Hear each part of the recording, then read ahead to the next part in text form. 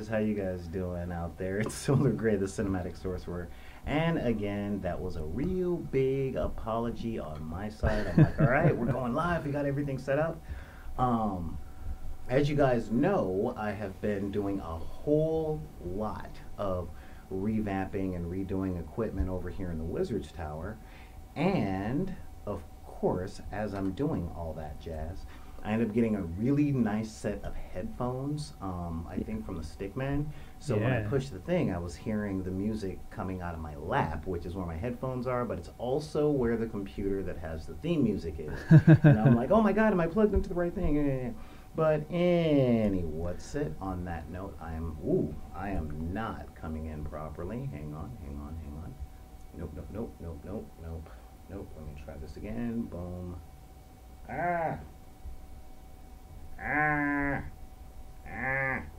This is not going well. This is not going very well.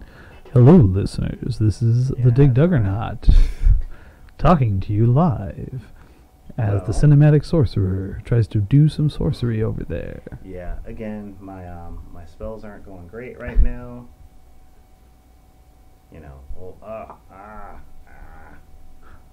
okay. A little bit of wizardry can go a lot of bit wrong. Yeah. So, you guys are gonna, well, again, just trying to get this stuff down properly. Let me try this again. Switch it up. Yeah, he's here with me too. Hey! Hey guys. See, I'm not the only one. I guess we have a thing happening here in the Wizard's Tower right I was gonna say we got some spirits that are making some trouble here or something. Yeah. Almost had it there. Nope. Yeah, again, we normally go through all this stuff, but we had a bit of a power problem coming out. Look at that. Woo. And, just a little bit of a power problem. Anyway, you guys know who we are and all that stuff. I'm Solar Gray, the cinematic sorcerer, coming at you today with my good friend, the Dig Duggernaut. Yeah. Who needs title cards when we're just so enthusiastic? That's right. But the power is mine. It's yours. All right. Although I have no idea how to wield it sometimes. So, welcome to the Game Gallery, where we talk about games, a lot of game theory, but not in a very what's the term I'm looking for? Not in a very espionage sense. Yes, no espionage. Game theory. I see. Yeah. Well, that's talk about game mechanics and stuff like that. See, it's funny. I had a friend of mine that I was telling to come watch the stream, and her handle is espionage. So, oh. Yeah. That's actually a funny thing because I was about to give a shout out to Espionage for subscribing, so thank you. Thank you very much. Yeah, there you go. I got the email this morning and it was like, Espionage is now following you on Twitch. I'm like, yes! Who is that? I don't know. That's awesome. Yeah, a friend of mine who I was like, yeah, you should totally subscribe to our channel. It's a thing we do. Yeah. Well, she's awesome. Yeah, sweetness. Yeah. However, there is a thing, since we're here and all that stuff, I want to say hello, and thank you guys over there for showing up in NP City. How you Woo! guys doing, NP City! I want to say hey to you guys. Oh my god, see, it's really hard to switch back and forth between that stuff without ending up in a large cornucopia. Yeah, I was noticing that. I was like, how many layers deep can we go on that? A lot. Yeah, just the infinitely regressive mirror. Yes, the answer is a lot. Yeah. But yeah, so again, thank you for showing up today. That Absolutely. has been a really cool thing. And I gotta say,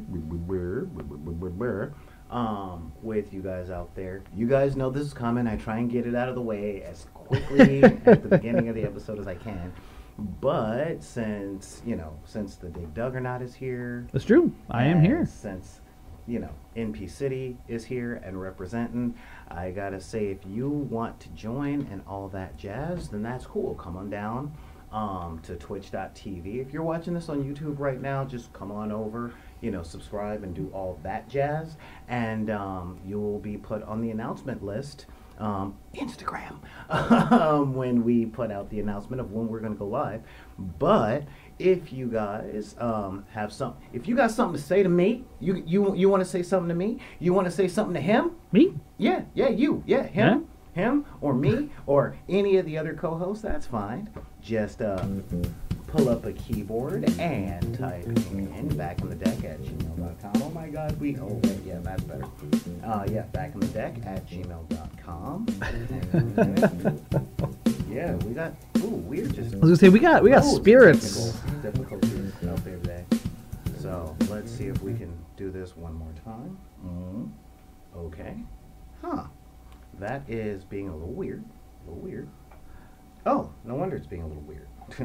As I was saying, just There we go. pull up a keyboard and type in back in the deck at gmail.com. It's BACKINDHABCK at gmail.com. Follow us on YouTube. If you like all this calamity in the same way that I do, oh my god, do I like this calamity.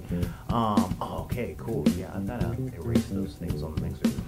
If you are digging the calamities like I do and all that stuff, follow us on Twitter where I scream going, oh my god, I couldn't get my mixer working, blah, blah, blah, blah. And, follow us on Twitter at Back on the Deck. Join the Facebook group, Deckers on the Book, and that wretched hive of scum and villainy that we know as Facebook. Yeah, I got some impending stuff gonna be going up on there. And, if you like listening to our voices and like hanging with our conversations and all that stuff and don't have the time to see us live, that's perfectly fine. As a matter of fact, you can just listen to us while you drive, while you're in the shower, while you're babysitting. Let us talk to your children.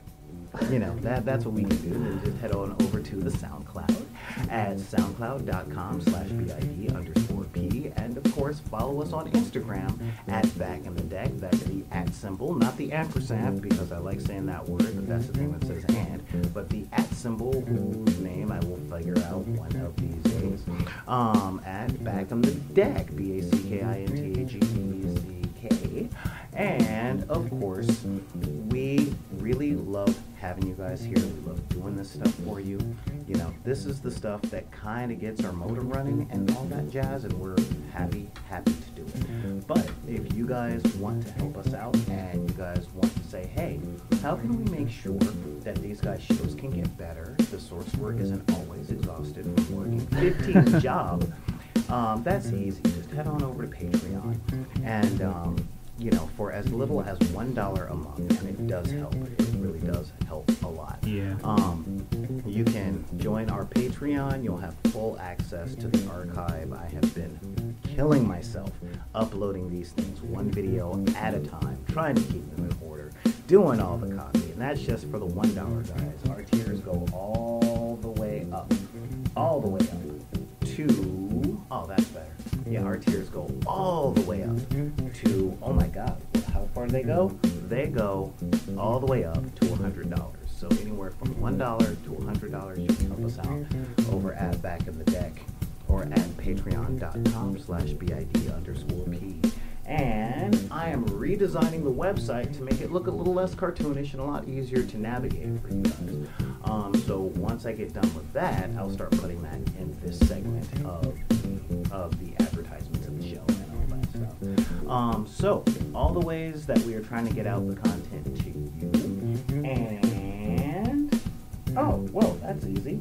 Oh, look at that. There we go. And all that stuff, to all the things that we are doing to make sure that we can get the content to you and that you can join us in Geek 2.0 and make sure that everybody has a place at the table, just not at the head, because it's not that shape of a table. So all right, so now we're back, we are bad, and technical difficulties aside, we are back, we are here. So how you doing, man? I'm doing all right. I am stressed as all get out preparing for Kingdom Con because Why, Yeah. Kingdom Con? What's that? Well, I'm glad you asked, Solar. Kingdom Con is the premier gaming convention in Southern California, down in beautiful sunny San Diego, California, next weekend, April 11th through 14th. Wow. Yeah. It almost sounds like there's going to be things like gamers playing board games and role-playing games and tabletop miniatures games. It is a non-electronic gaming expo. So wow. yeah, it is well, I shouldn't say entirely. They do sneak a few electronic things in there, but not much. It's the only electronic game I can think of is, you ever heard of the game Artemis? Yeah. Yeah, it's some Artemis. Yeah, it's basically a bridge simulator. So usually sometime at night they'll throw it up on a wall outside, and everyone gets, shall we say, a little toasty, and then you have That's somebody. a different channel. Yeah. But yeah, people let the libations flow a bit, and then they all sit down and play some Artemis together. But that's about the only electronic thing. Everything else is board games, miniatures games, role-playing games, and I mean if you can imagine any sort of non-electronic gaming, you can probably find it there in some form or another. I mean, they've got historical games, and I'm talking about like the weird ones from 40 years ago. Like somebody will dig out a rule set for that. And wow, it's almost like people don't remember Avalon Hill games. I'm talking about like the weird like Peter Pig games where you're playing Soviet-funded African warlords with they get weird and obscure. Wow, I actually might start playing. I'm gonna have to find a table like that so that I can just look at someone going, "Look at me! No, look at me! Yeah, look at me! Look, I'm the captain. I am the captain now. Look at me! Look at me!" Yeah. No, they've got great rules. Like if you're playing, you're playing certain factions, you never know who's loyal to you. So before each battle, you have to purge all of the unloyal people. But there's only about a 1/3 chance you purge the right people. So sometimes it makes your morale worse, and sometimes it actually helps things. It's a weird game. But anyway, there's all kinds of stuff. Always purge the right people to purge. Yeah. Always. Well, sometimes you get it wrong, and then you make a lot of people upset. Just you gotta be careful when you're purging, man. If you say that, you will be purged. Yeah, exactly. You will be cleansed. But no, I got a buddy who's really excited about that particular game. But anyway, they got all kinds of games there. They got the big ones, of course, Warhammer and War Machine. They have great big tournaments for those. Friday is going to be a 12 to 14 hour Warhammer Apocalypse game I'm going to be participating in. So if you want to come see an absurd, what's going to be one entire side of the board is going to be orcs. It's going to be a massive orc invasion, and it's going to be hilarious. I'm really excited for it. But very cool. As a matter of fact, I'm going to be there too. That's doing right. Interviews and talking with game creators, and of course, maybe even getting my butt kicked at a game or two there. That's all going to be on camera. Well, I've got some friends who are very excited to play Game of Thrones board game, and I know how you feel about that one. So I have no idea what you mean. Yeah. It's almost like Game of Thrones is a ladder. It's a ladder. Some people may, they just may concentrate on the throne or on the birds, but only the ladder is real. That is all. Climbing to the next rung. Oh, wait. Sorry, I like Varys. I know. You and Littlefinger and Varys are you're all about that scheming where. I wouldn't say scheming. I like to say long-term plans for the betterment of the largest amount of. Okay, fine, it's scheming. Yeah, I was going to say, it's just scheming, I'm just out here trying to make sure that everyone knows that debts are repaid in full by anyone who incurs them. And we'll see who else is at the table and what they're interested in doing. Yeah. Yeah. I'm a businessman. I got ledgers I got to keep track of. I curse you with a son that everyone will like more than they like you. Hey, but anyway, yeah. So we're gonna have a lot of games. I'm gonna be bringing a few of my favorites, and there's gonna be. They have a board game library there that is just outstanding. It's, it's basically an entire wall is just board games. You can just come check them out, and if you ever see a game that you're like, oh hey, I've always wanted to try that. I cannot tell you the number of times I've been like, hey, I want to try that game. Let me go ahead and pull that one, and then just, hey, random passersby, who wants to play this game with me? And then usually people are like, yeah, sure, I'll play a game with you. And you just make some friends, you sit down, you play games. It is so much fun. See, I hear you say that, but not to pull the race card, and this kind of goes into our first segment today. I'm a little nervous about doing that. That's fair. For those of you That's guys fair. that haven't met me in person, I am 6'4" tall. So if I'm somewhere random and I'm like, I'm playing a game, hey, you, come here, sit at this table. Most people are like, yeah, let me grab my purse. You know, so it's something that you can do that I can't exactly That's do. fair. That's fair. Yeah. I think that if you could do it anywhere with impunity, Kingdom Con is most likely the place. But still, I can understand the hesitation. Yeah, so. Oh, sorry, you dropped your check from Kingdom Con. Yeah, right. Let me go ahead and just get all the sweet Kingdom Con money that I'm shilling for over here. No, I'm very much a fan. Not a paid sponsor. This is year 10 of Kingdom Con, and this is the 10th year I've gone to Kingdom Con. Yeah. I've been literally since day one, and I love it. It was set up by a friend of mine he wanted to have a convention that felt like your local game store, where it's all your friends, and you can just show up and play games and just have fun and not worry about like a super competitive atmosphere, and that's exactly what it is. Every year you go, it's just friends. Everyone there that you've never met is your friend. Mm-hmm. And it's the best feeling. I love it. Oh, very cool. Very cool. As you know, I just got back from WonderCon. That's right. That right. Was good convention. One of the best ones I've had so far. And, the people there were just amazing. Good. People there were just amazing. I'm still putting up videos from the stuff that we were there. We hooked up with Nerd Soul, did a collaboration, and working on editing the panel of women and representation in literature, comics, and media. So that was some good stuff. I saw you posted up a clip of you talking with Nerd Soul on the channel. It was good. Yeah. That dude seems really excited. I would definitely like to see more of what he's got to say. The dude is as solid as uranium. I mean, he's a solid dude. I like him a lot. Boy, that was nerdy. Anyway. Solid as uranium is definitely a phrase I haven't heard before, but I can see it's getting some legs there. Yeah. So yeah. But outside of that, it's what have we been doing game-wise? Well, question. How is your mic doing? Because I got a comment here saying that mine is coming in loud and clear and yours is not. Oh, well, that's easy to fix. There we go. Should be going in on that one. Fantastic. There, let me double check the sound over here. Yeah, double checking the sound. Yeah, no, I'm coming in fine as far as that goes. Cool. Yeah. Yeah, I was going to say there's peaking happening. So. Yeah, I was going to say my preparations for Kingdom Con next weekend are painting at a rate. I am renowned among my friends as a speed painter and able to produce an extremely high quality high quality and high quantity of stuff in a very short amount of time. And even this is ambitious for my standards. I basically have been painting an entire army from scratch to finish in a month, and I pretty much am done. It is daunting, though. It is just, oh my god, it's just so much. Yeah.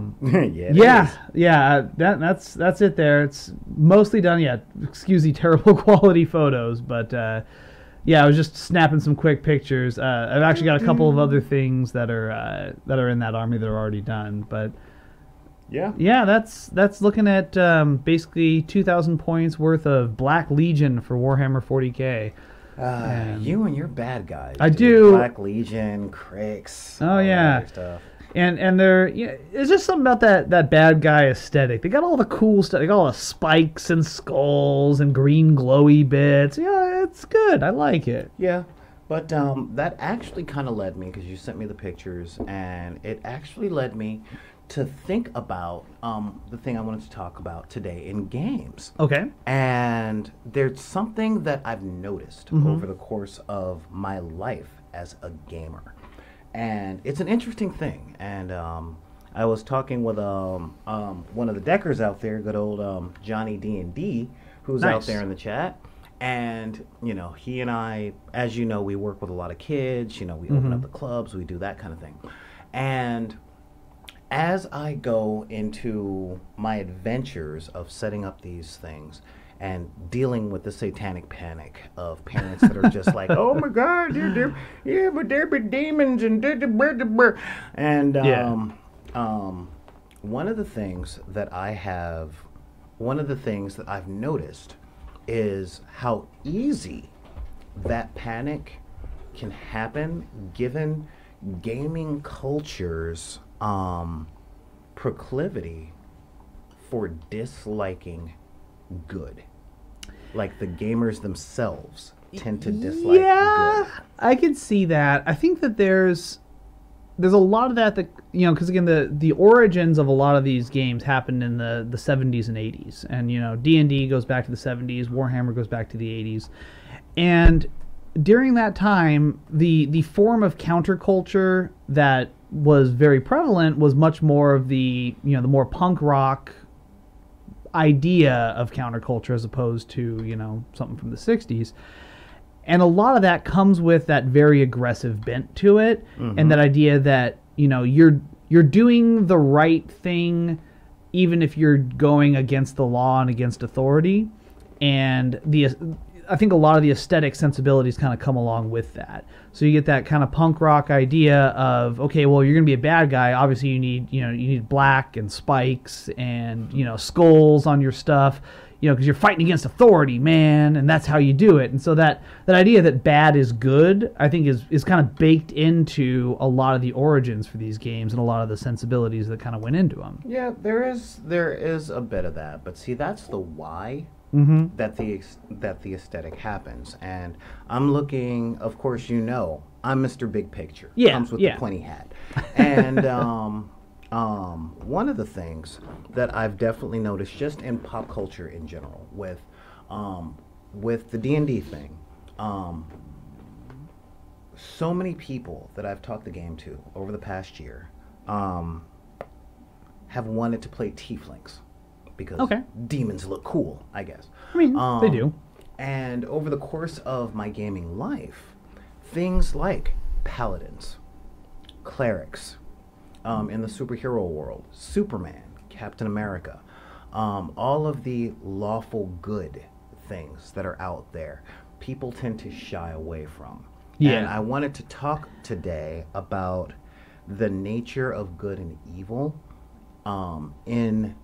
I guess gaming. You can say in pop culture narration. I was watching, I love watching movie reviews, especially at night while I'm going to sleep. And last night, there was one that I watched based on a movie that I saw 25 years ago. Okay. Called Dark Side of the Moon. And two things stuck out to me in this movie. One, the Bermuda Triangle actually links up with a certain part on the moon, and where they link. Yeah, I know, right? No. I mean, they link. I love terrible movie explanations for things. The weirdness of the Bermuda Triangle actually having a counterpoint on the moon, and the space between where the 2 points happen is actually a portal to the underworld. Okay, and I'm like, okay, yeah, I can work with that. Sure, yeah. But it's one of those space horrors where Satan is, it's Satan, it's the devil. I'm the devil. I'm in space. Sure. And the Vixen actually commented on a chat not long ago, and my little hobbit last night, while I was watching this, reflected that with if the devil is always in these places, why didn't anybody ever call God? Yeah. Because you're the devil, you exist. Well, if the devil exists, God must exist, so why are we fighting? And I think that question has an underlying thing of, if the forces of evil are running rampant in their forms. Like, I am evil, I am demon, I am devil, I am monster, blah, blah. Why don't the forces of good come down with like angels and trumpets and all that stuff? And the answer is simple from a narrative point of view, which is, okay, well, where's the story? Right. But the idea that the player characters aren't those forces. Like, there's a movie comedy spy movie came out in like 1986 called Real Men, Okay. starring Jim Belushi and John Ritter. All right. And they're on this stupid spy adventure to save the world. Generally my favorite kinds of spy movies. Oh, yeah. You would really dig this movie. It was really fun. Yeah, I mean, I love Spies Like Us, you know. That just like, it was in that vein. Yeah, exactly. Like two bumbling spies, yeah. Larger scope, smaller scale. Okay. A little weird. And John Ritter plays like a cowardly, suburban, middle-aged guy who gets hijacked into being a spy to save the world only because he looks exactly like the agent that had the job before. Oh, so okay. it's like, you look like him. The things that we're dealing with will only deal with him, so you're shanghaied. Okay, all right. It's a solid premise. Yeah, it is. It's a solid premise. And there's a moment where when Jim Belushi explains what's happening and what's at stake, he says, doesn't the government already have guys like that? Doesn't the government have people for that? Yeah. And Jim Belushi looks at him and says, we are those people, Bob. Yeah. You know? And I think that the idea of good, characters being good, characters or players being good, players being powerful, or even just narrative characters being good and powerful and not being deus ex machinas is foreign to a lot of people. When it looks like the bad guys can run around doing anything willy-nilly, Right. but the good guys have to follow rules, and they can't just wipe things away like they were told good is supposed to do. And I think that's where the disillusionment comes in. I think that's where... Yeah, I'd say that there's a lot of truth to that. I think a lot of it's also, again, kind of baked into the culture. Like I was reading a thing the other day, you know, it was a joke comic, but it was like, well, what's the most American movie ever made? It was, oh, that's easy, Ghostbusters. Like, what do you mean? Ghostbusters? Yeah, like, why is that the most American movie? It's like, look, there is definitive proof these people find that there is not only an afterlife, but that the dead live on, and that there's an entire spiritual world out there. And what do? They start a small business to cash in on it. This is a movie. This is a movie where we've proven life after death, and there's an entire scene dedicated to salary negotiations. Like they spend the entire movie fighting government regulations, and like expanding their workforce and trying to get new clientele. Like again, we're talking about the forces of good and evil exist. That like we have gods and demons and ghosts and like this entire cosmic thing. And the reason this movie is compelling and also very American is it comes down to the gumption of these handful of individuals to save the day. They don't call on God. They don't call on another being out there to solve their problems for them.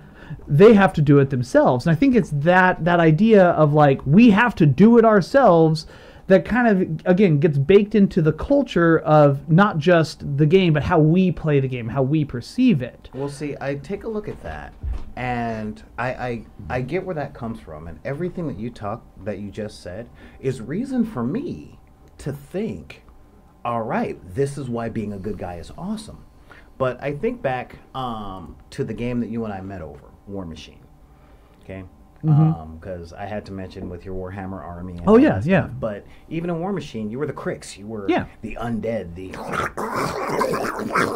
guys. Oh yeah, that had to sound great on the mic there. Yeah. And I was the church. Yeah. You know, I was the magic slinging religious guys that are seriously like, we deal with a god, and this is our god, and look at our robes, and look at all of our stuff, and our people are priests.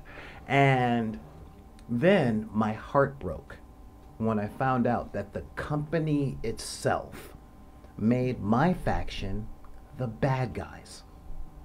The God faction, you mean? Yeah, the Protectorate of Menoth in War Machine, from the words of Matt Wilson, are bad. They are lawful evil.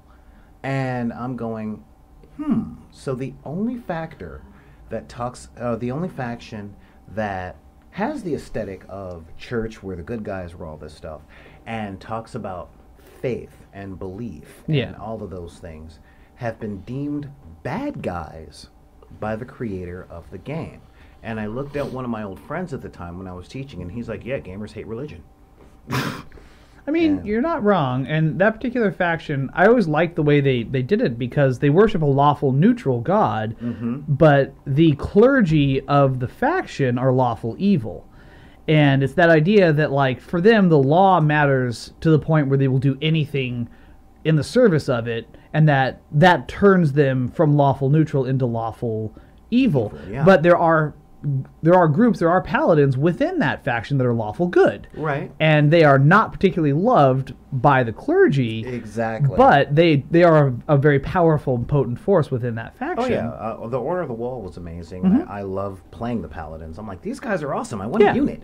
And the thing was, though, there wasn't a faction in War Machine that was as clearly good as there were many factions in War Machine and Hordes that were clearly evil. Not until the Circle of Ouroboros came around. They're not clearly one way or the other either. No, they're not. They're natural. Yeah, but that's kind of the premise of the entire game, is that they're, no one's hands are clean. Well, I get that, and I know that I'm not just talking about War Machine. I'm only using that as an example of the disdain for good within gaming culture, within geek culture. Because, I've noticed there's been a major push from DC Comics to go Batman, Batman, Batman, Batman, Batman. He's dark, he's cool, he's dark, he's cool, he's dark. And the Marvel movies kind of did a push in the opposite direction, with Captain America going, no, he's a good person who does the good things for the good reasons, and he's cool. And that's what Superman used to be. Yeah. But I don't know if it was the 90s or the early 2000s or 9/11 that posted this bit of cynicism in nerd culture, or geek culture, that says being good is lame, or if it's adolescent rebellion because your whole life you're told be good, be good, be good, be good. But from what I've noticed, just sociologically, being good is a very narrow thing with very, very, very unclear criteria. And any deviation from that makes one evil. Yeah. So if I'm going to go, like, I think about this, it's Sunday, I've been working for a pastor, and I've been thinking, like, okay, well, that whole good, evil thing, but good is a very, very, very slim margin, and especially evangelicals have this idea that if it isn't in that slim margin, the rest of everything belongs to the devil. And I'm kind of going, all right, so is this pushback against that idea with the damned if I do, damned if I don't, I'm just going to watch TV?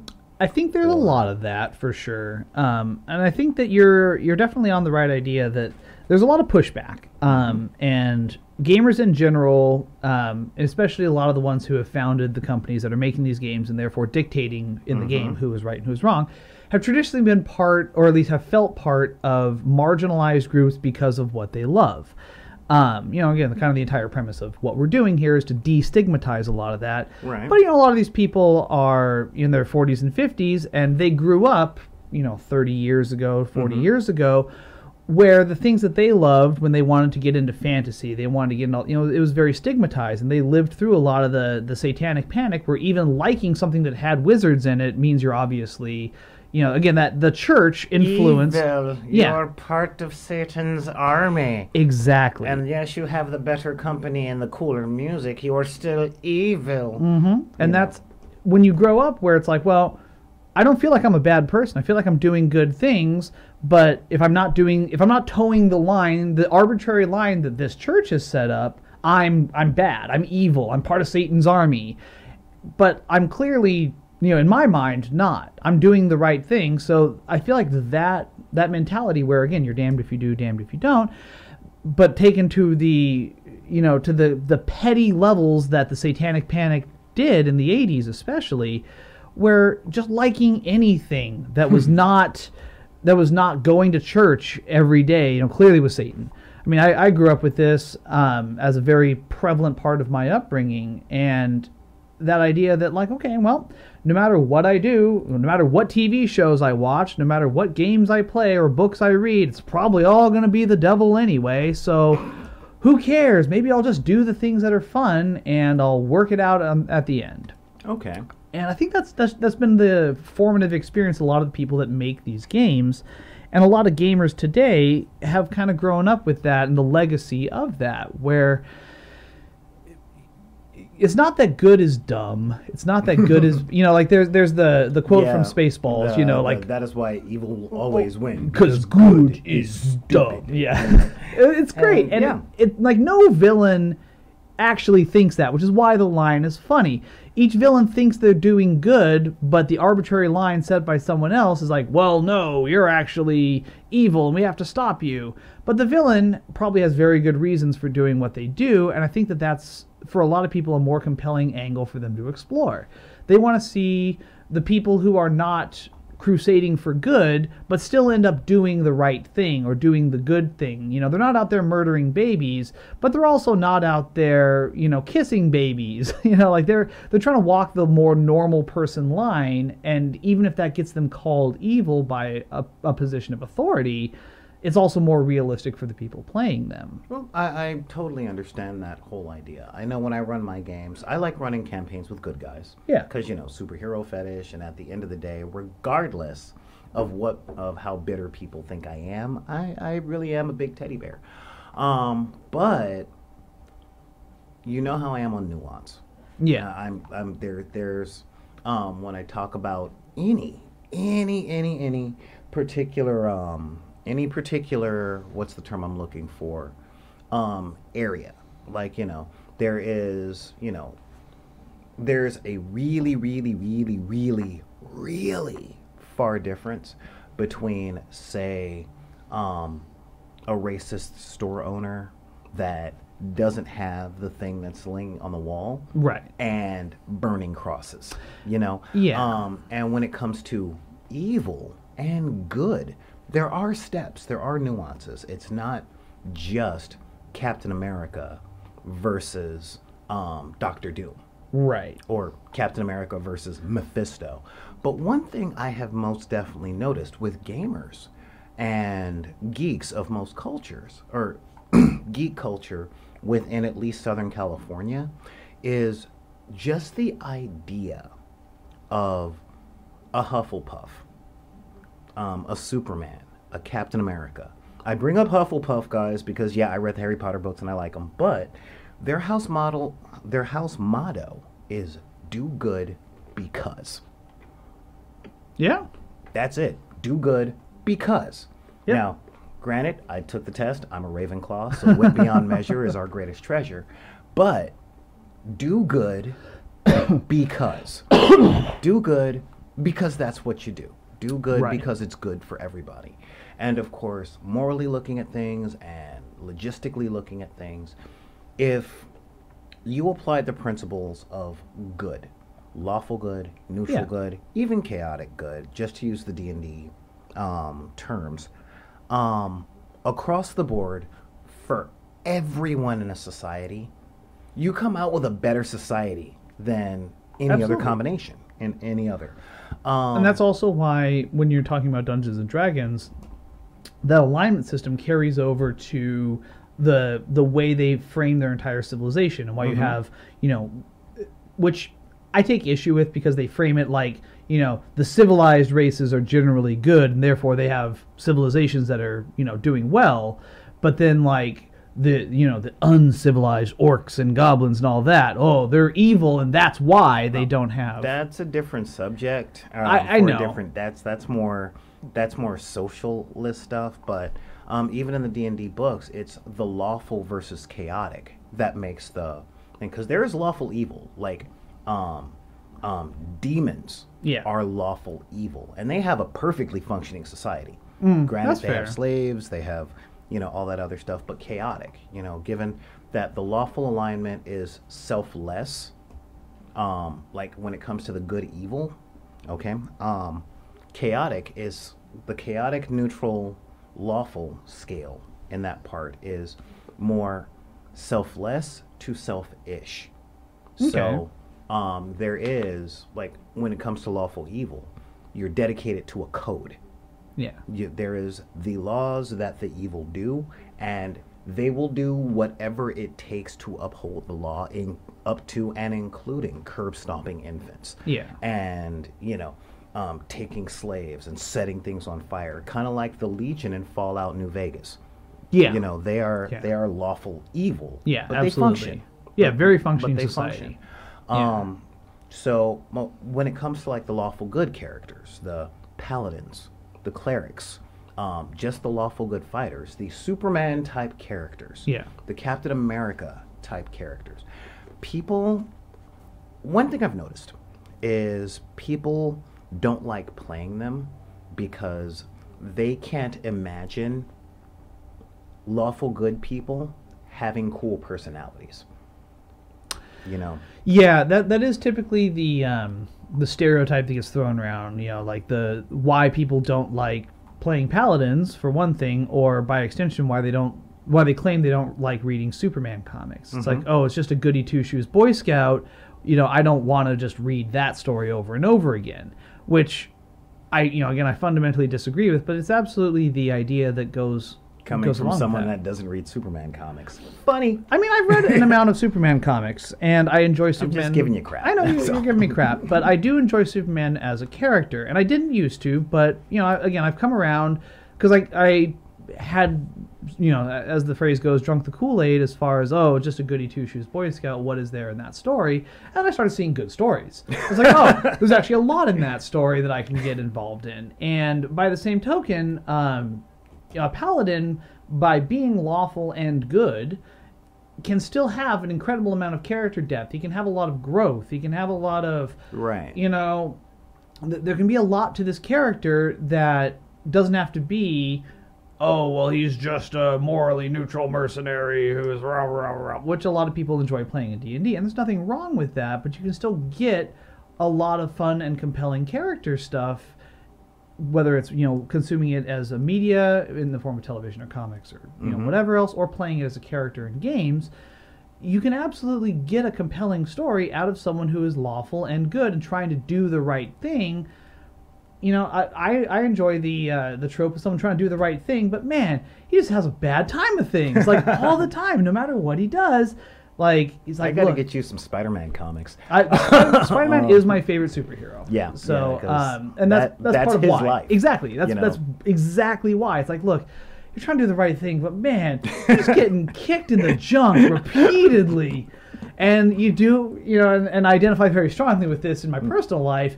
Just keep getting kicked in the junk, you just keep getting back up, and because that's what you do. I'm sorry, you shocked me when you came in, okay? I didn't know that you'd come through the door, and, you know. This is the life I lead. I walk in, get kicked in the junk, roll around on the floor for a while, get back up, do a show with you. Yeah. That's how it works. And the only reason I kicked you while you were on the ground was because I didn't know a better time. Yeah, no, that is the best time. I mean, I can't kick back, so. Yeah, but no, and I'm definitely there, but that takes us into our next segment. All right. Which is belief versus conflict. And this is kind of a literary thing and a way that people can look at characters, whether they're writing them or playing playing NPCs. This is all the way across the board. I hear, and you said it a little earlier, that belief that, quote, I'm a good person. Now, for the sake of our viewers, I'm not going to rant. But what I will say is this. Good people do bad things all the time. That doesn't make them bad people. How they handle the bad things that they do, accidentally most of the time, has a huge, huge impact on whether or not they stay good people. Yeah. And when it comes to that, this is a matter of beliefs versus actions. Now, this is something that's really relevant to the world today. Yeah. Because a lot of people are like, nobody believes they're a bad person. Nobody believes they're a bad person. One of my favorite shows on television right now is BoJack Horseman. Oh my God, that show's so good. I love BoJack. It deals with that as a central theme. Yeah. Like anybody watching that show can be like, man, BoJack's kind of a piece of crap. Yeah, he's terrible. He's terrible. He's terrible, and he wants to hold on to this idea that he's good, while A, he does major bad things. Yep. B, he takes no responsibility for the bad things that he does. C, he does nothing to fix the effects from the bad things that he did. And D, he holds people accountable for holding him accountable to the bad things that he did. Like, this is a bad dude. Yeah. Okay? He is a bad person. Great character. Oh, yeah. Bad Very person. compelling character. Yeah. And a lot of that is because he is so convinced that he is not bad when there's so much evidence to the contrary that you can just hold up directly in his face and he'll just explain it away in some other sense. Right. And, God, it just... And see, this is where vivid characters come from. Yeah. The whole idea, the Kool-Aid that you drank, and I even drank it for a while because I thought, well, I was bitter. I was very bitter. I was very angry. And I was mad at the Superman character. I'm like, great, he gets sent across the universe. Yeah, oh no, he lost his whole species. And he landed on a planet that turned him into a god, and he just happened to have been found by the best parents in literary history, and, you know, all the stuff that normal people go through with life was just kind of handed to him. You know, there is no Superman going to college to study journalism before he became an investigative journalist, you know. He didn't do that. He pretty much graduated high school, walked into Metropolis, showed he could type really fast, and became a thing. And you can be an investigative reporter if you're invulnerable. So, you know, there's not a lot of trouble you can get in when you're investigating dangerous situations when you can just walk away from literally anything. Right. And but the big thing was, I was comparing it to my life, which was difficult at the time, and the stories from the 50s and 60s, where they weren't stories. They were really quick adventures. You know, wham, bam, thank you, ma'am. Let's just give the troops something to inspire them so that they can keep fighting in the war. Yeah. Let's give the kids something entertaining to shut them up while daddy goes into the study and has a bourbon, you know. And, I'm not wrong. No, you're not wrong. You know. And around the 70s, when comics in general became more like, they were always serial, but when the stories became deeper, when the writers of comic books started writing stories, I guess you can say at the birth of the graphic novel, the stories had to go up a notch. You know, we had more savvy readers, you know. And now I think about the characters because, again, even in comic books, we just got done with Captain America's Secret Empire, where it turns out reality was shifted. He was a Hydra agent the whole time, and Captain America went bad. Yeah. And Injustice, where Superman goes bad and takes over the world and does the totalitarian regime. And I'm like, okay, what I get a sense of right now is that people have a hard time believing that A, good can triumph. Yeah. B, good is worth having. And I get that. I totally get that. I was in high school once too, you know. Yeah. And I bring up high school because it's a really, really, really informative time to people. Yeah. In high school, the mean girls are the most popular. The jerky guys get most of the attention from all the girls, not just the popular ones, but the unpopular ones who don't know the difference between confidence and arrogance yet. Yeah. So the bad people are the ones that are the most popular. And then we take a look at the Superman characters, the Captain Marvel characters. The most disrespected good guy in all of comic books, Cyclops. The dude that's a true believer, that follows the rules. He is a good leader, and he's a decent guy. And he's not that boring to hang out with. Just in the context of the X-Men, he's kind of the boss. Yeah. You know? Well, and also, you know, putting it all in context, the world that we live in now is not a world where good is triumphing. No. You know, this is, I mean, objectively speaking, whatever your politics are, good people are not in charge. Good things are not happening. Like, the Matter world... of fact, the best things are happening to the worst people. Or to the people that behave in the most self-centered and poor ways. Yeah. And they're happening to the people who have no real wish to help those who the good things aren't happening to. And going back to the idea that the villains don't see themselves as the villains, in the real world, the people that we might consider villains, the ones who are benefiting from the society that we consider to be bad, are the ones who are doing it for personal enrichment. You know, they're helping them and theirs. You know, they're working to make the world better for their people. I'm just making the world a better place for you. Exactly. You're making the world a better place for you. And that idea that, you know, we look around and we go, okay, well, apparently that's what succeeds. Apparently being a jerk, being evil by our standards, by pretty much any alignment chart that we would identify with in a game, that's what succeeds. That's what puts you at the top. That's where you get the money, the power, you know, the women, whatever metric you're using to determine you're doing well for yourself. That's you know, and what do the good guys got going for them? The good guys lose elections. The good guys are poor. Yeah. The good guys go broke. The good guys go broke. You know. The good guys get shot by cops. They get, you know, they're in protests that don't seem to have any changes that are affected. Their businesses get either swallowed up by the businesses of the bad guys, or just plain put out of business, i.e. grocery stores and Walmart. Or Barnes and Nobles and Amazon. You know, or not Barnes and Nobles because there's still one or two, but like Borders and Amazon.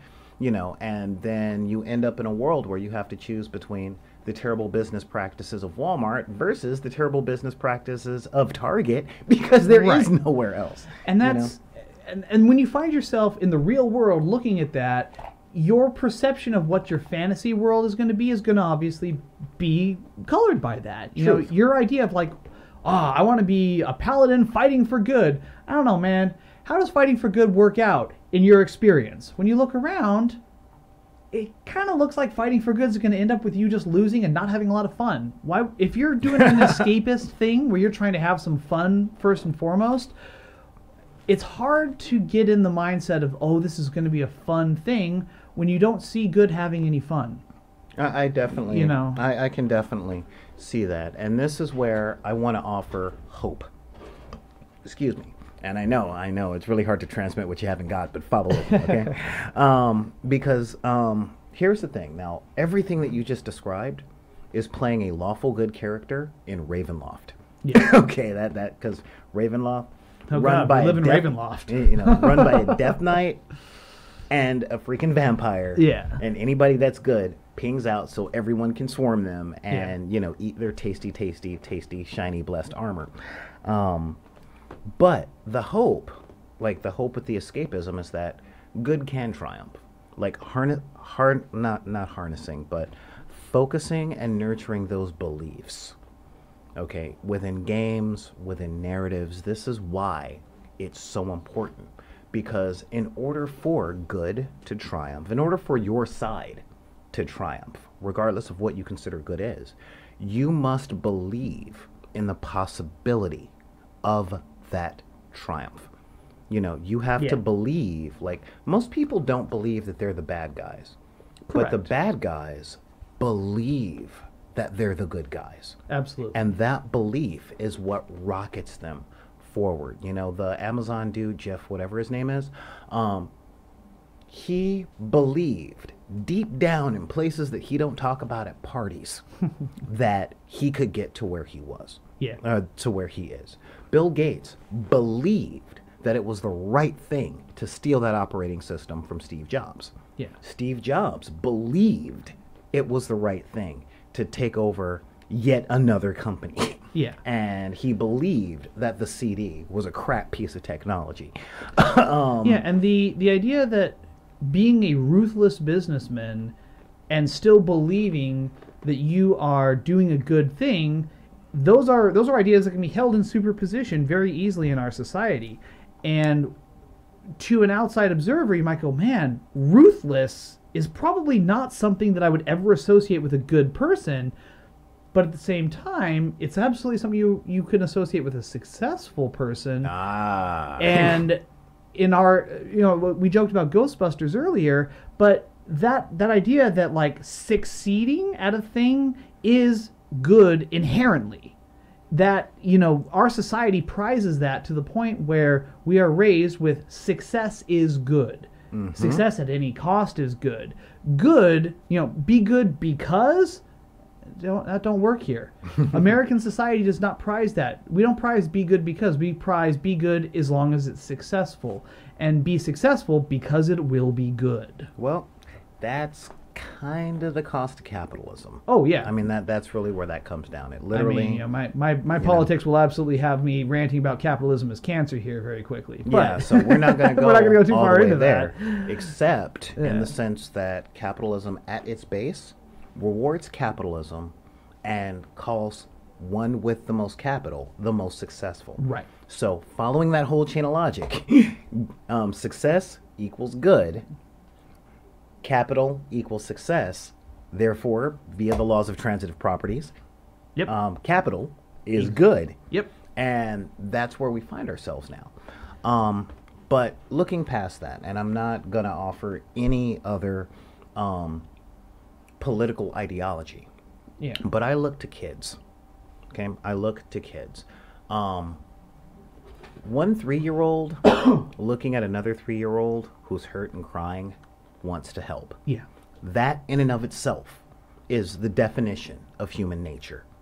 Because I'm talking not any, okay, I don't want I hate having arguments with people that use outlying data. The bell curve shows that the vast majority of 3-year-olds who see someone hurting, just this morning, I spilled hot coffee on my hand, and my daughter immediately stopped what she was doing. Daddy, you okay? Yes. Yep. Daddy has said a few choice words, and I will be okay. Let's take a break. I need to. Okay. Yeah, exactly. And your kid is 2. Yeah. Your kid is in the middle of the nose, but it still stops what it's doing to spontaneously help you, and or at least to check on me to make sure that if I'm hurting, everything's okay. Yeah. And see, that's the thing, and this is where within our games, within the stuff that we do in our games, the underlying thing is, will they do that?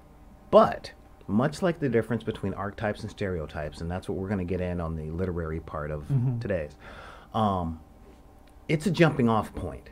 It's not an end point. And this is where the difference lies when it comes to characters in stories or player characters that get stuck between what they do equals what they are. Okay? Just because a person would look at an emergency situation, stop what they're doing and help, that doesn't make them good. That's the first step on the staircase. And when it comes, and again, this is all in response to the no one believes they're a bad person, everyone believes they're a good person. Most people believe they're a good person because they would do that.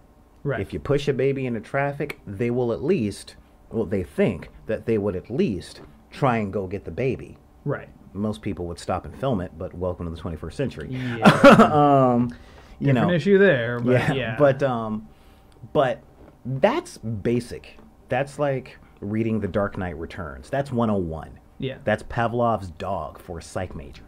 Well, looping back around to Superman for just a second, the story that actually got me to take a second look at Superman and start to take that character more seriously was Superman Red Son. Okay. Which the basic premise, and I love the way they do it, because the basic premise is exactly the same. Superman comes here from Krypton, all the above. But instead of landing in rural Kansas, lands in Siberia. Yep. And it's the same concept of, like, decent folk pick him up, people with good internal moral compasses pick him up, and raise him as best they can.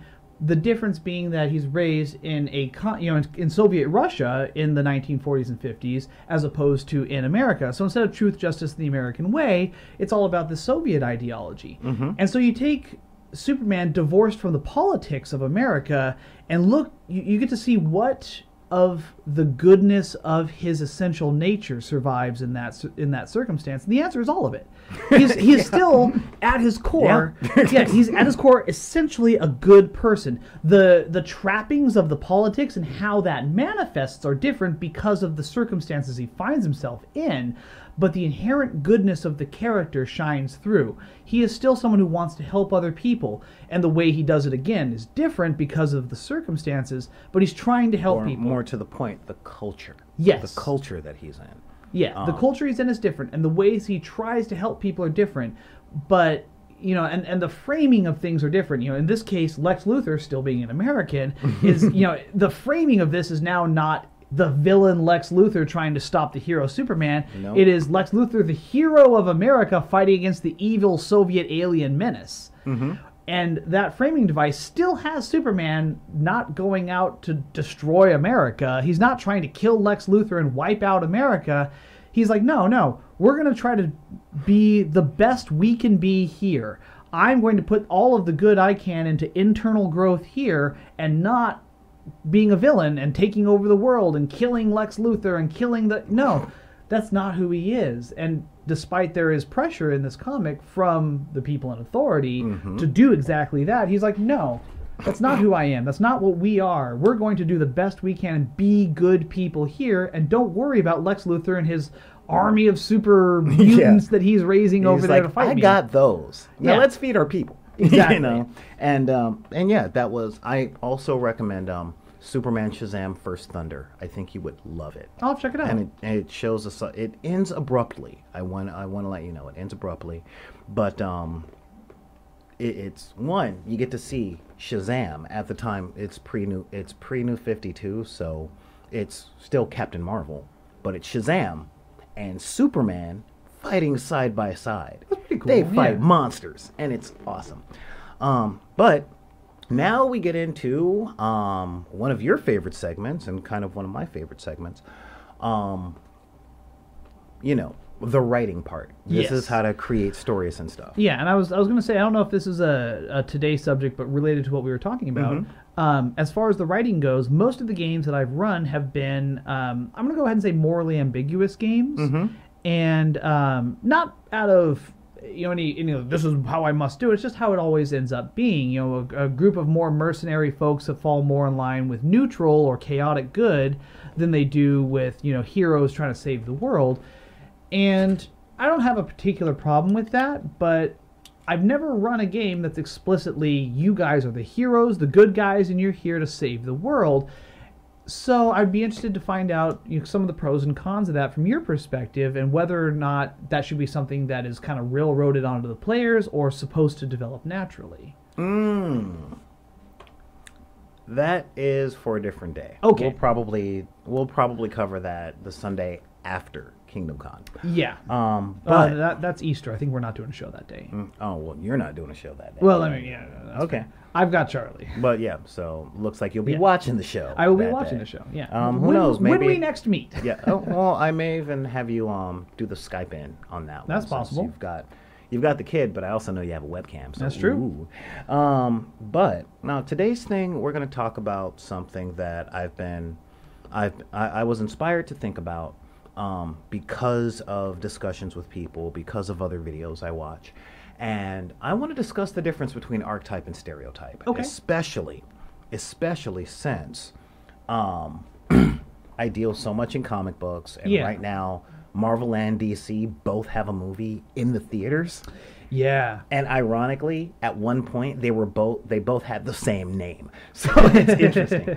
But one of the things that I deal with is a lot of people dislike DC because DC are aspirational heroes. Right. Okay, they're heroes that you're not going to meet on your day-to-day life. You're not supposed to relate to them. You're supposed to aspire to be like them. They're more of mythological characters, where Marvel are cathartic, motivational heroes. These are the people that we know.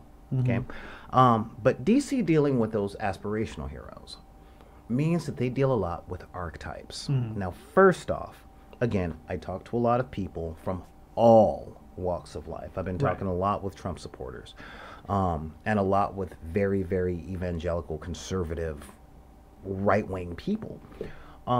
And one of them said something that I've been hearing for years, All right. which is stereotypes exist for a reason. Yeah, I've heard that one a lot too. Yeah. Now, Yeah. did I break my coffee mug across their teeth? No, I didn't. One, because that would do nothing but feed into the stereotype of angry black man. Sure. And two, it doesn't actually instruct or open up the mind. Okay? And that's what I'm here to do. I'm trying to get everybody Yeah. just looking at least the facts regardless of what they think. Yeah. Just Yeah. this is what is. Stop painting over it and all that stuff. So when you're dealing in stories, okay, this is big with NPCs, with tertiary characters, okay, archetypes versus stereotypes.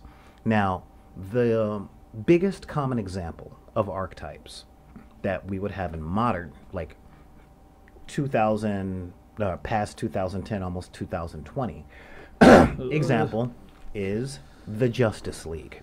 Okay. Okay, the Justice League are reflections of the Greek gods, from Apollo to Hades, you know, Yeah. Superman, Apollo, Batman, Hades, Flash, Mercury, you know, all Sure. that stuff. But there's another aspect there. They're all archetypes. Superman is the lawful good guy. Wonder Yeah. Woman is the warrior. Aquaman is the guy in the water. Batman is the guy in the shadows. He's the dark, brooding one. You know, and this is actually a reflection to the last place my generation learned archetypes, being the Breakfast Club. Okay. Because deep down, each one of us is a brain, an athlete, a princess, a Yeah. basket case, and a criminal. And you can go deep in a lot of these things. But when you take a look at archetypes are, again, we just talked a whole lot about the Boy Scout and the God that won't let you down, Superman. Yeah. And you know, it warmed my heart to see you that passionate over a Superman story, because I'm getting you into comics. Yeah. But a stereotype, one, a lot of people equate stereotype with negativity. Right. Okay. And positive stereotypes are fine, right? I mean, you know, one of the biggest positive stereotypes that I've seen, that does rub the people at stereotyping the wrong way, is Asians are good at math. Yeah. You're Asian, you're good at math. Or Asian knows martial arts. Now, that's a cultural stereotype that does not apply to American-raised Asians. Yeah. You know? And there's an episode of Adam Ruins Everything where he addresses exactly why that's so bad. Like, because again, it's like, oh, it's a good thing, right? Your stereotypes, you're good at math. It's like, well, at best, that puts unfair pressure on someone who isn't and puts them in a bad position. But also, you're locking someone in a little box that you're not going to let them out of because, oh no, this is the thing you do, this is the thing you're good at, and don't try to be anything else. That's not okay either, you know. Now, one of the major places that we find stereotypes, especially in middle-class America, is the Zodiac. Oh God, yeah. You know, yeah, I know. I say that and you're like, ugh. Yeah, But how no, many people do you know that goes, well, they're a Gemini, so they're going to be indecisive. Right. They're, in my case, a Taurus, so you're gonna be stubborn. You know, and again, these are all just different ways that we stereotype. And when it comes to narrative stuff, okay, and this is important because what a stereotype is a lazy shortcut for archetyping. Yes. And here's the difference. Superman is a Boy Scout. Okay? Okay. All right? Loyal, confident, all those other things. Yeah. That does not mean he does not suffer. That does not mean he does not doubt. It means through all the tribulations, he is going to do everything in his power to do what's best for the most amount of people. Yeah. Okay, that is the archetype of the Boy Scout. Batman is going to be the dark guy in the shadows. Yeah. So he is going to be secretive. He's going to loom. He's going to threaten. But at the end of the day, he's going to do the best he can within his powers to do the most good for the most people. Yeah. Okay. Now the difference between an archetype and a stereotype is this. An archetype is this is the foundation from which we build on a character, or we build on a bunch of stuff. So Superman is a Boy Scout. So a Boy Scout in this situation, this is what they could learn. This is how they can evolve. Though they are a Boy Scout is a lot more than we think it is. So let's evolve around the Boy Scout path. Let's evolve down the wizard path for Dr. Fate. Let's evolve down the outsider path for the Martian Manhunter. You know, let's evolve down the Amazon path for Wonder Woman. Like, Amazons fight, you know, they're women that fight, but what else? Yeah. Okay? Where stereotypes tend to be where people stop thinking. Yeah. That makes sense. You know, this is where, you know, again, I fight the stereotype of angry black man. Yeah. From time to time, I am angry. I do identify as a cis het man. And I am not from the Caucasus Mountains. It's true. So when I am angry, for whatever reason, be it righteous or unreasonable, you know, when I'm righteously angry, I'm still angry black man. And that's where people who use stereotypes stop thinking. Now, in your lump you into that category, and then look, well, now I don't have to treat you as a person because you're just a category now. Exactly. Yeah. Exactly. And when you're working on your narratives, okay, this is for, again, this section is for writers and GMs and people that are interested in fiction. When you're coming up with your characters, it's fine to start from an archetype, but you have to build more from that archetype. You have to make that archetype three-dimensional, because there is a huge difference between, say, Kevin Hart in any of the movies that he did with The Rock and those two Transformers from the Michael Bay movie. We all know which ones they're talking about. Yeah. You know, both of them are based on the archetype of urban black dude. Yeah. But Kevin Hart evolved. Yeah. You know, the movie that he did with The Rock, where The Rock is the dude that actually idolized Kevin Hart as a kid. And yeah, so he actually starts from urban black dude. He goes to suburban man. He's in a midlife crisis. He's going through all this other stuff because he is a three-dimensional human character. Yeah. Versus those two robots from Transformers that are doing nothing but talking jive in a way that a white writer would write it. Yeah. You know. And I think that's a lot of the problem right there is you have a writer who doesn't understand the culture they're writing about, and so all they have to work with are stereotypes.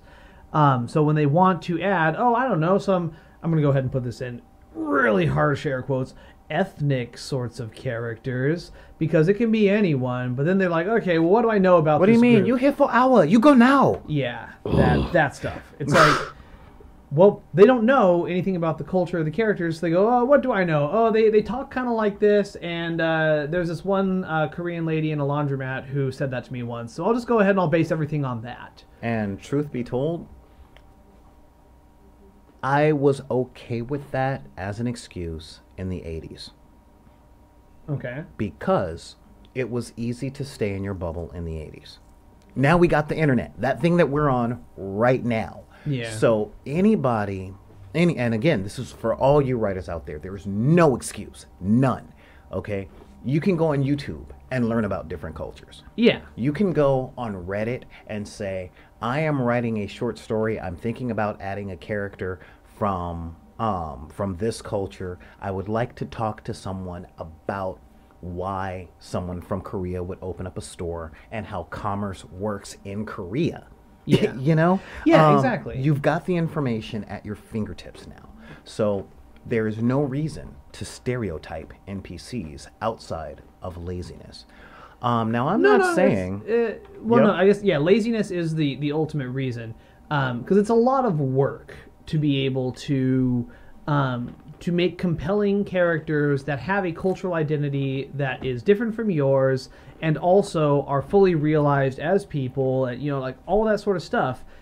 If it's a lot of front-loaded work for you to learn all of that. And that's not to say you shouldn't do it, but that's why people don't. Right. You know, it's really difficult. And if you put someone up to, hey, look, man, if you want to make this character an actual compelling character, you have to put in a lot of work to make this happen. They go, you know what? Or I could just have them be a secondary or tertiary character, talk and jive, and then that's fine, right? We'll just go only with that. if you want to get slapped by me the next time we see it. Well, all that's I'm my gonna point, say. though, is people will just, they assume that, oh, yeah, this character's not in this story enough to be a real person, so I can just use a stereotype and be lazy. Right. And that's exactly why they do it. I'm not saying that that's good, but to avoid that is a lot of work, even for secondary and tertiary characters, which, especially when you're writing something like an RPG, you may not have the ability to do that amount of front-loaded research. And so, in a pinch, a GM is likely to fall back on a stereotype. And the truth is, this is where I'm saying it's time for GMs to be better. It's real simple. If you only have a stereotype to fall back on, either a positive one or a negative one, drop the character. Just drop it. Put in something that you know. Okay, Frank Sinatra,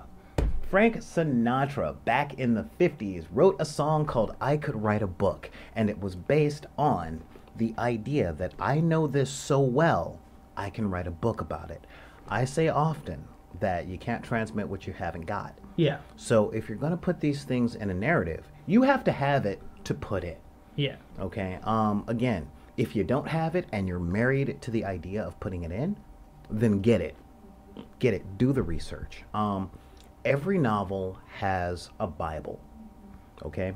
If you're super good, like Tolkien, then you can publish the Bible. You know, that's what the Silmarillion was, guys. It was the Bible to the Lord of the Rings. Yeah. And what I mean, a Bible is a full-fledged history, character write-ups, cultural write-ups, geographic write-ups. Now, I'm not saying you got to be Tolkien and write no one probably ever 30,000 will be pages. again. I mean, Martin's well on his way, in my opinion. I got to say that. yeah, I don't know. I see like Martin approaching Tolkien. He's not gonna meet or eclipse him, I don't think. On the way is exactly that. I'm not saying he's there. Yeah. I'm saying he's on the way. King is kind of that for horror. Yeah. You know, as was Lovecraft, but not quite, because other people built the mythos after Lovecraft. Yeah, and Lovecraft is But- operating just on a different sort of story. Yeah, well, Yeah. you know, that's... I oftentimes I use Lovecraft to justify the racists that I know, because I think they're just trying to go transcendent like he did. You know, but Yeah, that dude was racist AF. For the time. Even in the context of the time he was in, like, that's pretty racist, Yeah, actually. Dorothy like, Parker was like, I gotta be where you're not. Yeah.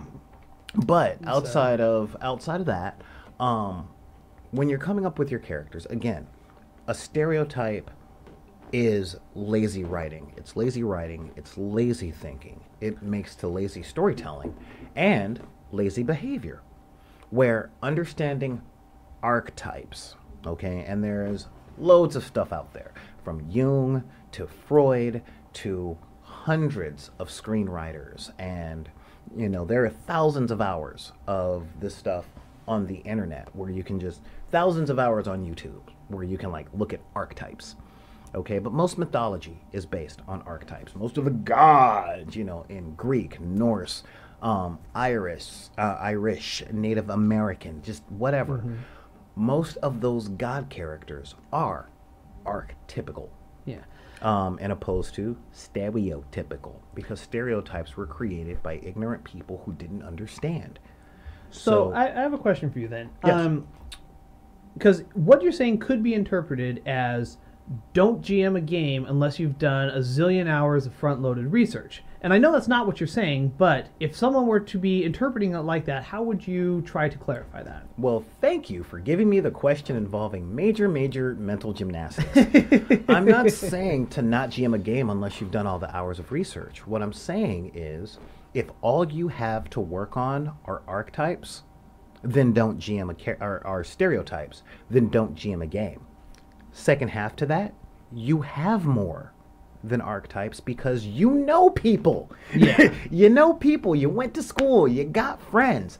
You got enemies. You got family members. You know, what I'm saying is, I don't want to say as far as stay in your lane, but I'm saying don't switch lanes until you've checked to see if there's another car there. You know, when you're writing your NPCs and you're writing your characters, if you're writing your character so that you can accentuate an archetype, then you're being insulting. Not offensive, insulting. Just like if my only character for a white person when I'm doing impressions is, that guy's over there. That's right. I'm my own grandpa and I love my sister wife. If that's the only idea I had about Southerners, poor Southerners, trailer park people, then yeah, I'd be being lazy. Yeah. But you know, just on my Facebook the other day, I put something, I put a quote out there straight from the South. You know, straight from the South. I'm talking the rural South, which is say what you mean what you say, just don't say it mean. And I'm like, that's right, you know. Yeah. That, and you don't get more country than that. Yeah. You know, country don't mean dumb. It don't mean inbred. It just means this is my accent and this is where I grew up. Just like ghetto does not mean barbaric and dangerous. Just like white doesn't mean refined. Nor does it mean ignorant. You know, there are nuances in every single culture that you can come up with and that you've come across.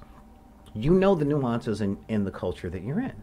Mm-hmm. So if you're going to expose those in a narrative, be it a game or or a short story or a novel, then focus on what you have, and if you want to add something that you don't have, go get it. That's all. So I'm not saying don't GM a game unless you're willing to put in thousands of hours of work. You already have. It's called your life and your pop culture. Okay? You've already done that. Draw from there. But don't rely on stereotypes because you don't want to read a whole lot more. You see what I mean? No, absolutely. Yeah. And you know, the idea, you hear it all the time, like number one writing advice, write what you know. And this is just taking that and kind of putting a little bit of a bookend on that one end of it, like, no, but for reals, don't write what you don't know. Because it's not just write what you know, it's specifically don't, like, say, veer into a lane that you haven't checked and make sure it's okay to be in. Yeah. You know, and that makes perfect sense. You know, I'm thinking about, you know, I've got an idea percolating for a fantasy game I want to be running at some point for D&D. And as I think about it, it's like, okay, this could potentially be this really epic, sweeping fantasy story, and that's a very ambitious thing to think about. And I'm mulling it over, like, okay, well, if I do that, and I'm trying to involve different cultures within this fantasy world, which by the nature of D&D and Tolkien-esque fantasy are going to be certain reflections of real-world cultures, I want to make sure... He means European. Not always. I mean, there's a lot of... I'm kidding. Well, yeah. But even then, you know, it's like, well, I don't know a lot of the nuances of Eastern European cultures.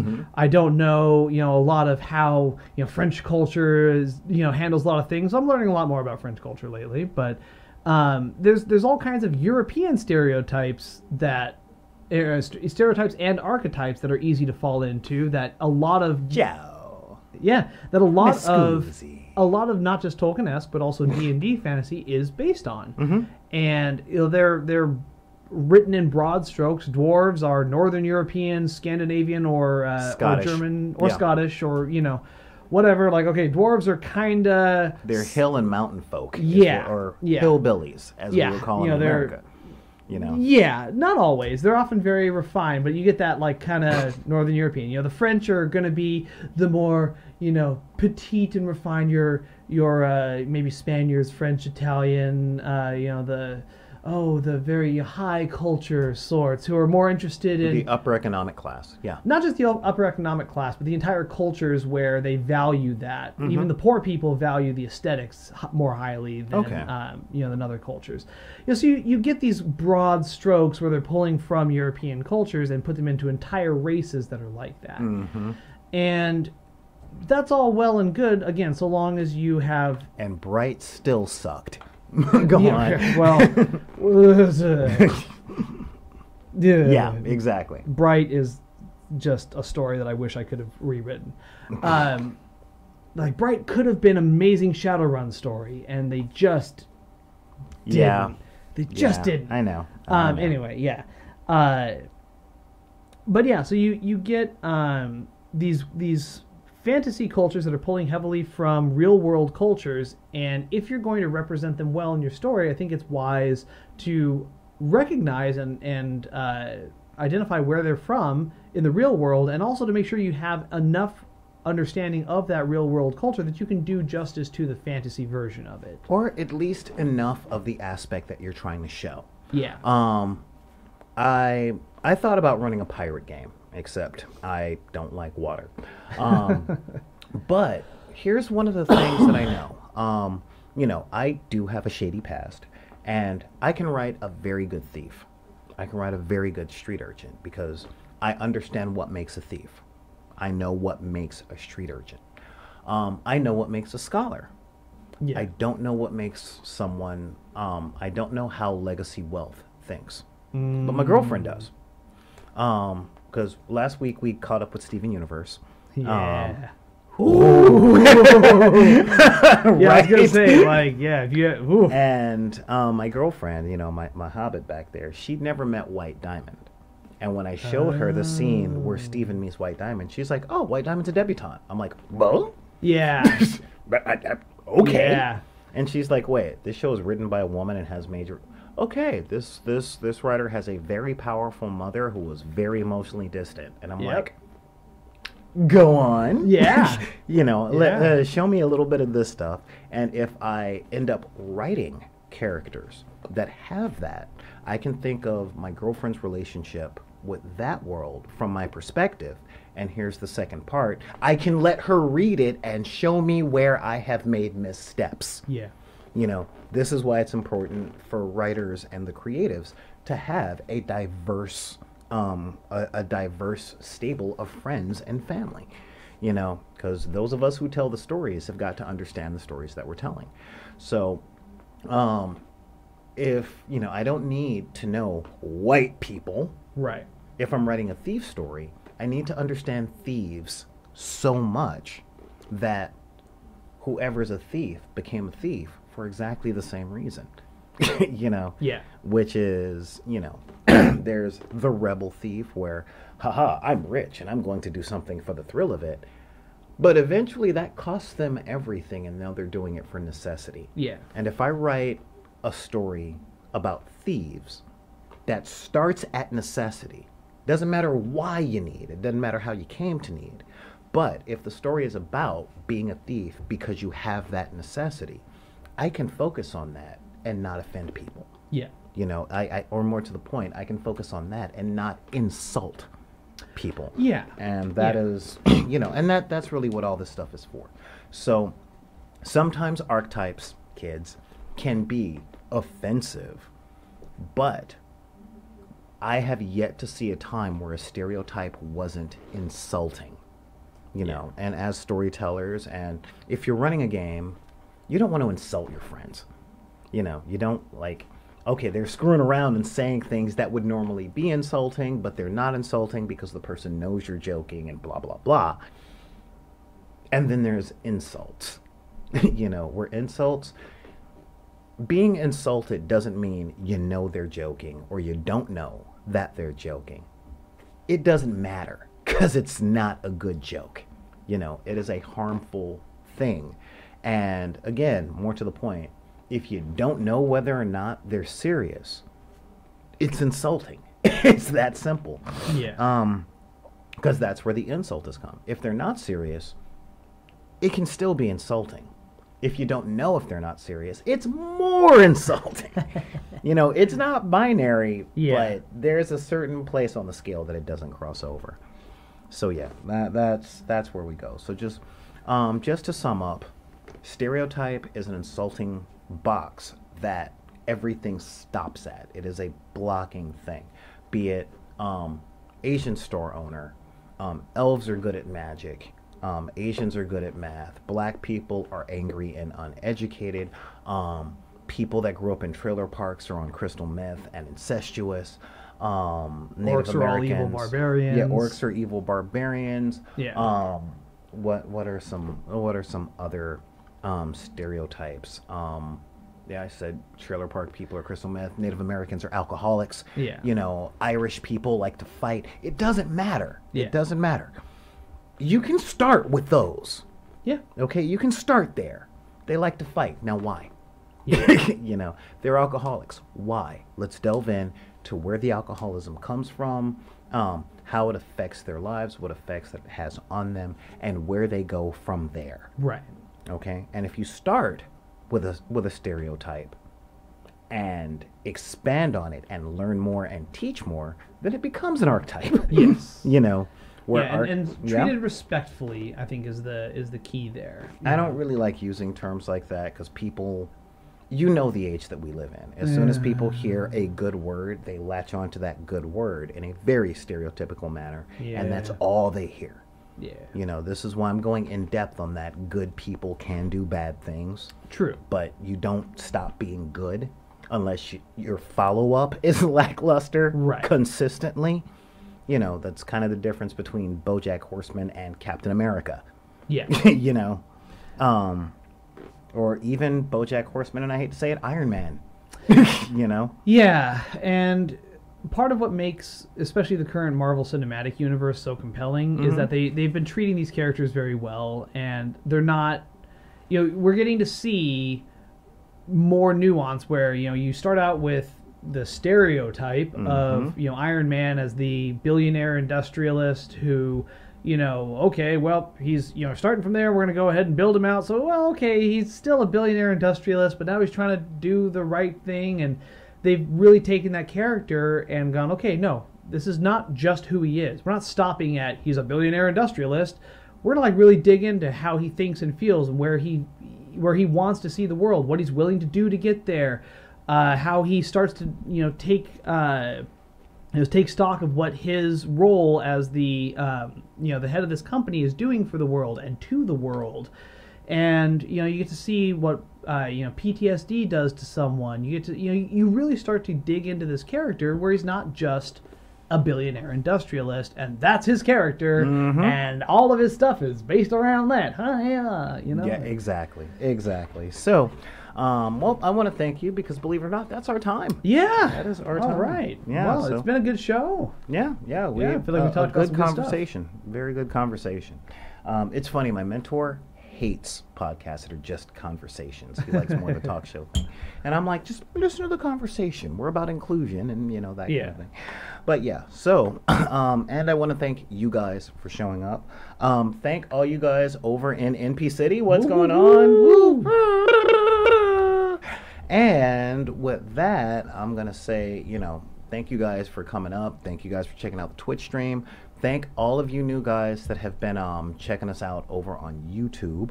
And if you guys have any questions or anything like that and want to come to us with those things, I'm going to make that very easy for you. All you got to do is pull up your keyboard, open up your email, even if it's NetZero or Yahoo or even America Online, because I still have a Hotmail account, and hit us up at backinthedeck@gmail.com. That's BACKINTHEDECK@gmail.com.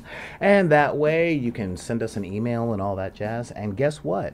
We actually return emails within a couple of hours, believe it or not, because that is how dedicated we are to keeping the lines open and making sure that you guys not just feel included, but are included in what we do.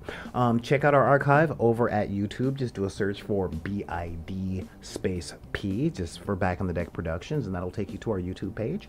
Follow us on Twitter at Back in the Deck. That's the @ with BACKINTHEDECK. Join our group, Deckers on the Book, on Facebook if you're part of that terrible hive of scum and villainy. As you guys know, I am, and that's where you can talk to us about your gaming experience or your painting or your writing or anything that you do that makes you a geek. And yeah, I am looking for people to help represent the anime side of things. But more time and all that stuff. And of course, listen to our archive over on SoundCloud, soundcloud.com/BID_P, and you'll be able to check out 7 years of back conversations about games, about building games, running games, stores, writing comic books, making movies. We're all over the place with our nerd culture. And of course, follow us on the Instagram. Just look for Back in the Deck on Instagram, and you will see our logo with a red background. For those of you guys that really want to help us out and help us keep the door open, man, would I appreciate it if you guys head over to patreon.com/BID_P and become a patron. Help us out on that one. For as little as $1 a month, you can help. We've got a lot of slots open for the $10 and $20 a month people. And if you are out there looking just to be an angelic benefactor, I will let you know we do have a tier that's worth $100 a month, and you get a whole lot of really good stuff going on that. So once again, Doug, thank you for showing up today. Absolutely, man. It was a good conversation. Yeah, very good conversation. I'm very happy with that. Yeah. And again, I'm Solar Gray, the Cinematic Sorcerer. And if anybody tells you guys that you can't have the hobbies you like because of the circumstances of your birth, be it race, religion, creed, gender identity, sexual orientation, your disability, or your budget, you just tell them that we said to take those cards and put them back in the deck. Look forward to seeing you guys tomorrow on Buster Recap.